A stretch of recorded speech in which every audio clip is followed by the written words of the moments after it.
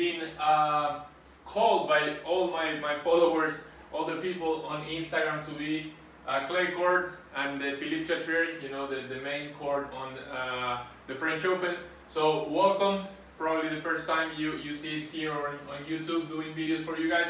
So today what I want to cover, and you know, talking a little more about the strategies and things that would really help you, you know, this is more maybe aiming to send information to the recreational players, the club players, you know, you playing leagues, for you to understand. And I'm gonna focus here on one thing from a study that the ATP made, where it was talking about how the top 10 players, okay, the top 10 players in the ranking play against the rest in terms of the distance, okay, the distance, the average distance they have when they hit winners, okay, again comparing the top 10 with the rest of the players.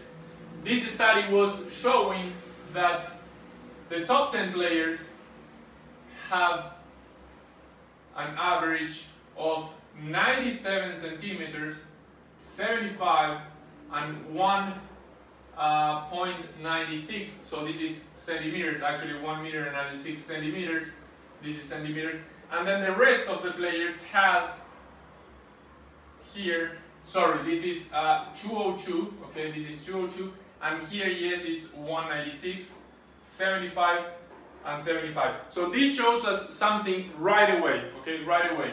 We can see that in the forehand side, if this is the rest, okay, if this would be the top 10 playing into the court, we can see that in the forehand side and maybe here in the depth, okay, of the ball, we have almost the same, maybe 6 centimeters of difference. But where do we have the difference is in the backhand space, okay, most of the times backhand, because most of the players on the tour are righties, so this would be the backhand side.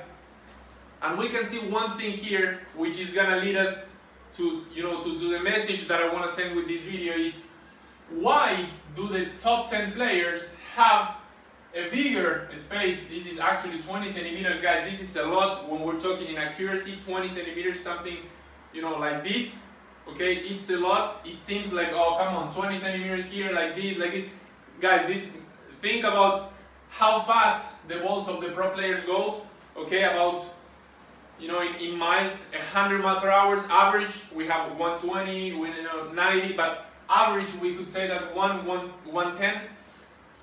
And one of the key things here for you to understand, you know, this again, going more to the club players, maybe these professional players or somebody that is playing almost professional knows a little more about this. But I actually made this video, you know, in Portuguese for all the followers, you know, on my Instagram, and it was a huge success because they understood the importance of needing a strategy to play. And why I say this and I bring this as a strategy to play. Why do you think that the top 10 players have a more quiet, okay, a more reliable winner when they hit it and they have more space? It's because the rest of the players don't run to the ball? Of course not. It's because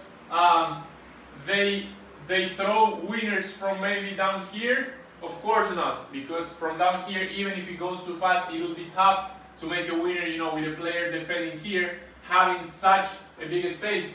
This is almost a meter, okay, here. So why do you think? And the reason, it's because the top 10 players work better the points than the rest. And here is where I want to be the big message, okay, I'm gonna put it here in big. Work the points, okay, work the points. They have a strategy set up. I'm not saying that these players, okay, the rest, because, you know, top 10, you can talk about the 11, the 12, and it's almost the same. Maybe the big 3 are a little bit different. But working the point, and what I mean, and the message that I want to give you guys here, is you, the player playing tournaments, playing USTA League, playing leagues in your country, playing, you know, the states championship or, you know, national championship, whatever you're playing, you have to understand that playing with a strategy and working the points, it's gonna give you what the top 10 players find to be a safer place, okay, because we want to go in safer place. to play a winner, okay, to hit a winner. So what happened here? Let me give you just a quick example. Here we have, let's say Federer, okay? He will build the point, okay? He will build the point, moving you around, and the ball, we have to understand that every ball that most of those players play, of course some of them too, but maybe we have seen, again, tennis is all numbers, it's all percentages, okay? So we have to understand that they will punish you and they will create damage with the ball before hitting a winner. So maybe Federer has you all the way up here, okay, moving you, he takes you out of the court. Then he is inside of the court and you say, well, now he has a great space, you know, to hit a winner. But what Federer maybe will do, he will take you down the line, make you run, okay? Sometimes he will hit a winner. I'm saying Federer, I mean, could be any of them. Instead of just rushing a winner from over there, where maybe the rest of the player, and even if we go up, you know, 90 in the world, 100, 150, they will try to take the risk from here, and they will play the ball, okay, just trying to go close to the line to make you, to make it a ball not reachable. Okay, but then when we talk about players, you know, with a tougher strategy, with a more consistent strategy and tactic and way of playing, we find that, you know, they will work the point, they will work you out, and maybe find a ball that will allow them to come to the net to finish the point because they feel it's safer, and not just throwing winners from here. I mean, do we see it? Of course we see it a lot. Again, this is just a study that the ATP made where it's showing us numbers.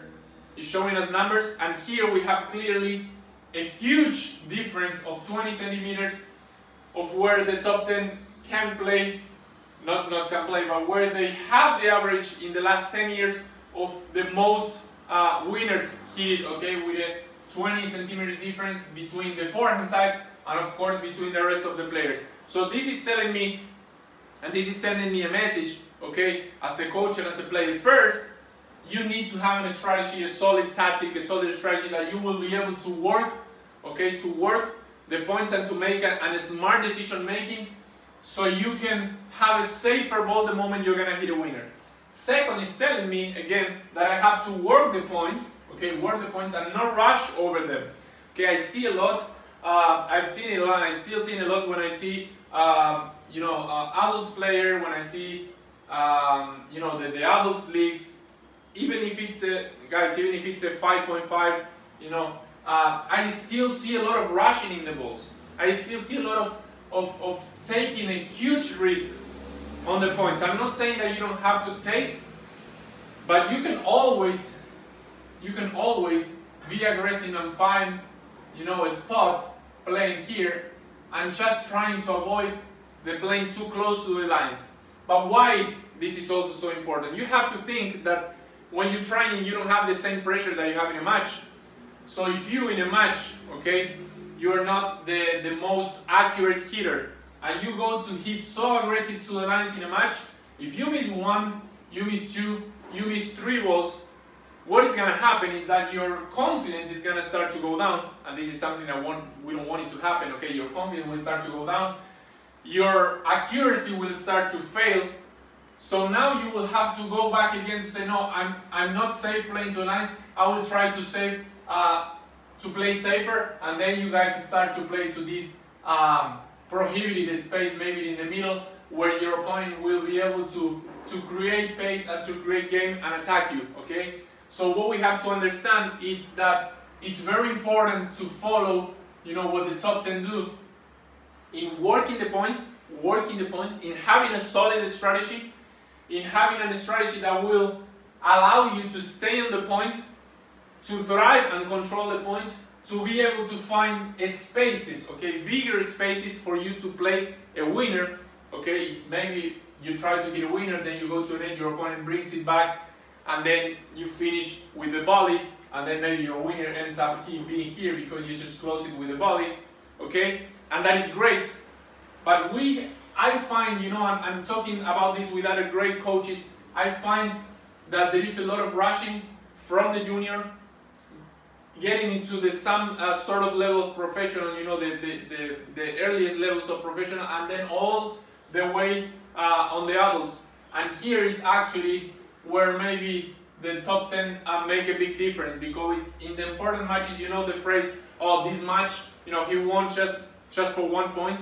There was one ball that decided the match, and that ball is because in the important moments they are able to stay through the strategy, they're able to stay on the point, to keep working the point, knowing and trusting that they have a solid foundation of their game to be able then to finish the point where they have to finish and when they have to finish. Okay, so my message with this video is showing you how the top 10 players, the ones that maybe we have to look up to, okay, of course always taking care of not getting too much into detail, because not copying everything they do, because of course we don't have the same hours of work, we don't have the same experience, we don't have the same skills, okay, but yes, looking after them to find a way of saying, well, if they are having much more space to hit the winner than the rest, if they're finding much more space, why?